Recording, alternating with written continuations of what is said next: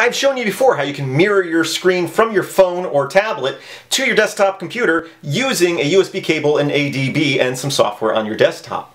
But that's not what I'm doing now. No USB cable. And although technically you can do ADB through a network, that's not what I'm doing here. I'm actually just using SSH. So it's fully encrypted using SSH. There's a slight lag, but this way you can monitor what's going on your screen from anywhere in the world as long as you can access this device. It's not behind any firewalls, and it's using SSH, so you know it's secure.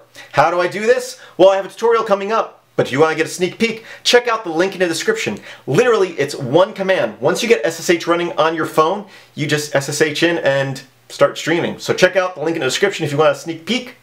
If not, wait, I'll have a tutorial pretty soon. It's going to be a short tutorial because it's only really one command.